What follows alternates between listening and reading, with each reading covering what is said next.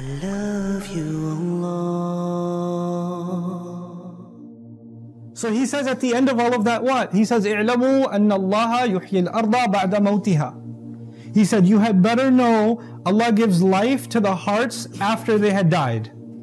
Profound words. He's saying maybe as you hear this, you feel like your heart is dead. You're right, I haven't felt anything. You're right, I do feel disconnected. I do feel like my heart is dead. And Allah says, that's okay. If you feel like your heart is dead, then know one more sunnah of Allah. Allah takes the earth that's dead and brings it back to life. So your heart that is dead, it's okay. Allah can bring it back to life. It's not a hopeless case because Allah gives life to the dead.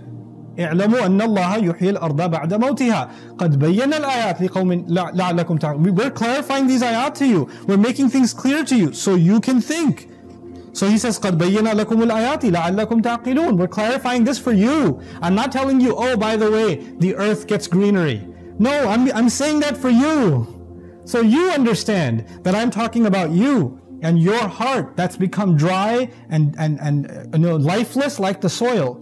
But it's okay, it can be brought back to life. But you know, how does Allah bring the earth back to life? That's the question, isn't it? How does Allah bring the earth back to life? When it stops raining, when there's no water, the earth dies. When it rains, then life comes back. And rain comes from the sky. The pure water comes from the sky. Just like Allah's pure words come from the sky. This is why Allah compares often in the Quran, He compares Quran to rain also. Allah compares Quran coming from the sky and water coming from the sky. So what is Allah telling us in between the lines? He's telling us that you should really think about connecting and responding to Allah when Allah speaks to you in the Quran.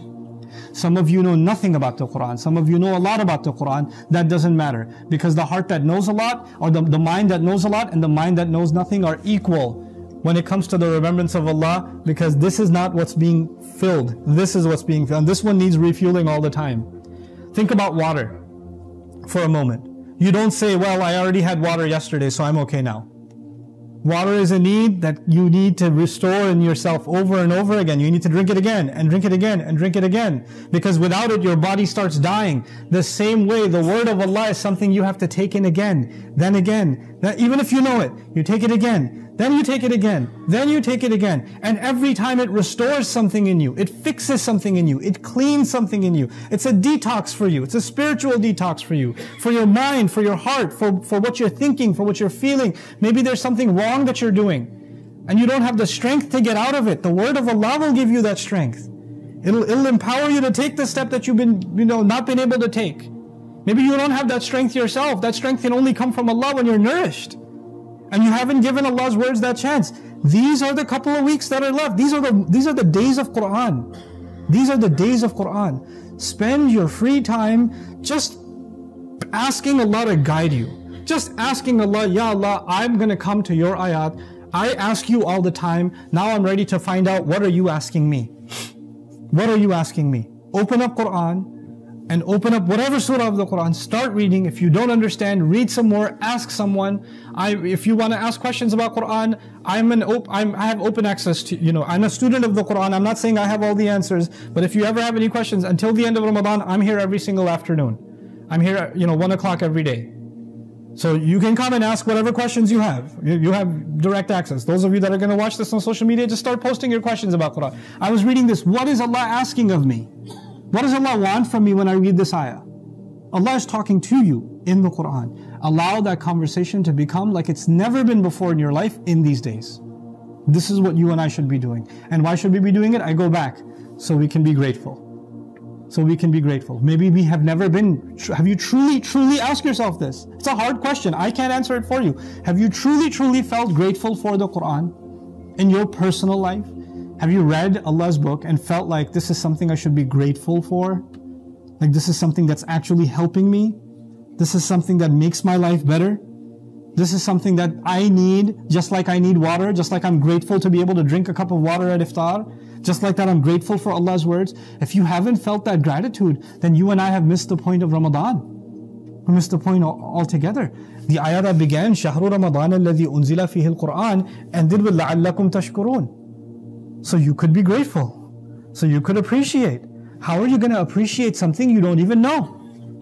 People tell you about something, this car is amazing. I don't know. When you test drive it, you're like, yeah, it's amazing. Now I appreciate. Well, take the Quran for a test drive.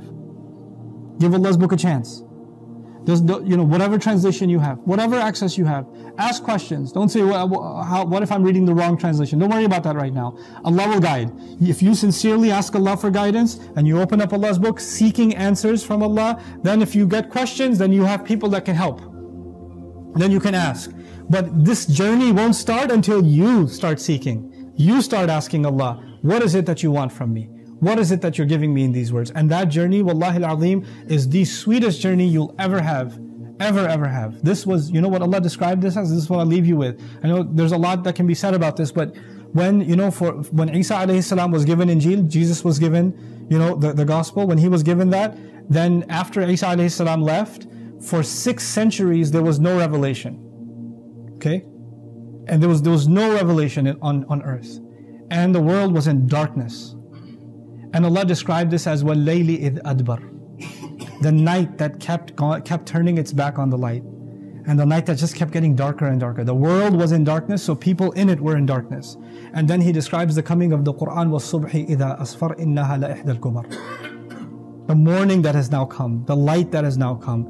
This is one of the biggest events that has ever happened. The Quran, Allah says, is the greatest event that has ever happened. لَإِحْدَى الْكُبَرِ. The greatest event. And the greatest event is sitting in my home, I don't even know. The greatest event I have access to on my phone, I don't even know. This is the greatest news, the greatest event, the greatest thing that humanity has ever experienced. May Allah Azza wa Jal allow each of us in this month, in what is left of this incredible month, to really become connected to Allah's words, to recite it the way it deserves to be recited, to ponder it, to think about it, to ask questions of it the way it deserves to be engaged in. May Allah Azza wa Jal keep our hearts soft as we engage in this book and really beg Allah for guidance when we recite His words. May Allah bless us with genuine tears, seeking forgiveness, tears of gratitude, tears of humility, tears of admission to Allah. May Allah give us those tears in the moments of our solitude when nobody else can see. It's only us and Allah that can see. May Allah grant us those moments in this month, and may Allah Azza wa Jal make those moments a means of our forgiveness and a better life in our future. Barakallahu li wa lakum fil Qur'an al-Hakim wa nafa'ani wa iyyakum bil ayati wa dhikr al-Hakim.